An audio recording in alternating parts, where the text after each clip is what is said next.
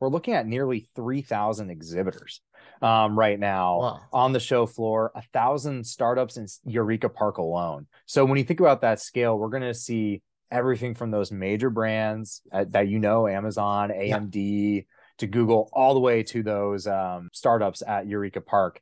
And by the way, when I talk about that 100,000 attendee number, about a third of that is going to be from outside the United States. So CES is still going to be a major global show, which has always been. And it's just great to see that continue into 2023.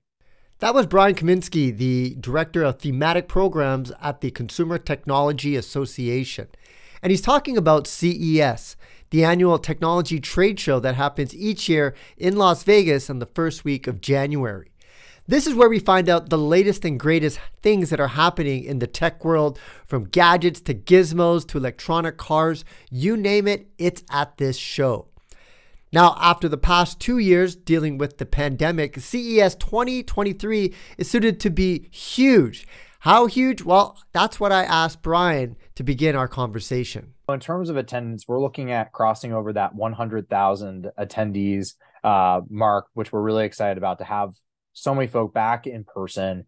In terms of the show itself, we're looking at about 70% greater footprint than CES 2022. So really a lot of that momentum growth.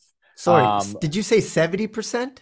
70% bigger than CES 2022. Oh so what else do you expect to see in terms of robots? Because we see a lot of, I've seen so many robots, and it just brings a little kid in me when I see them on the show floor.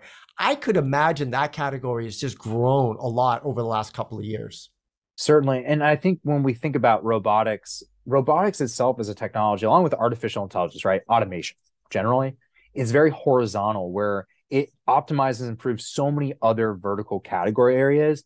And so obviously we're going to see a lot of companion robotics that I think are going to be really pushing forward assistive technologies for the elderly. Also just robotic vacuums or robotic floor washers that can help improve and get rid of mundane tasks. And I know we'll see robotic servers for the front of house for restaurants as well, those companion robotics. But there's a great enterprise tech story that always is occurring in the background as well at CES. And this is one of those times where I see that the utility of the Aqua Box for enterprise, but also there's government applications.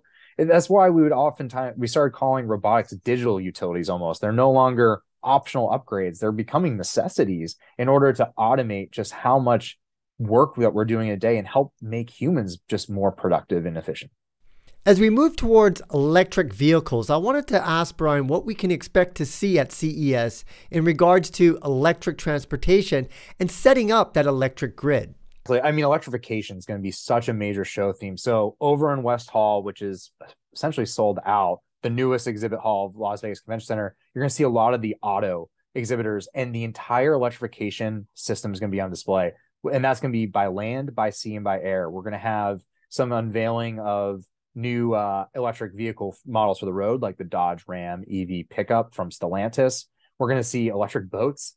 We have Marine Tech as a new exhibit area in general for the show this year, but we'll see from Candela an electric boat, the C8, and even, of course, electric vertical takeoff and landing vehicles. So like your flying cars. So Rise will showcase their Recon, but beyond the vehicles, Blink Charging is going to be there, showcasing that charging infrastructure.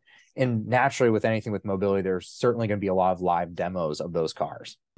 CES 2023 is very different from other ones in the past because this is really the first one that we're coming out of the pandemic. CES 2021 was virtual only. CES 2022 was kind of a hybrid model, but this will be the first one where everybody is back. And I was talking to Brian about the importance of having that face-to-face connection with other people in the tech industry.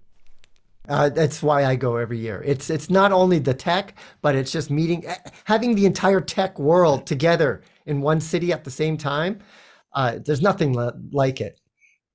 Certainly. And I'd say too, like from just a practicality standpoint, 95% of people say, we know this from the Harvard Business Review, say face-to-face meetings are critical to successfully building any relationship. And we know 94% of CES 2020, 94% of exhibitors said their annual sales were influenced by CES. So there's a sales impact to it as well as meetings. So It's great from a social connection standpoint, but also clearly to the bottom line to a degree for these companies. So looking forward to hearing some more of those success stories that happen as a result of kind of the momentum that's building into this show. Well, Brian, I want to thank you for, talking about CES 2023. I'm looking forward. You got me pumped. I'm ready to start packing. And I look forward to meeting you when I'm down there. I look forward to meeting you as well. Thank you for having me. And just from this conversation, I'm even more pumped to go there. So Andy, thank you. And looking forward to catching up with you in person. If you're interested in CES 2023, make sure you follow me on social media as I report directly from the show floor.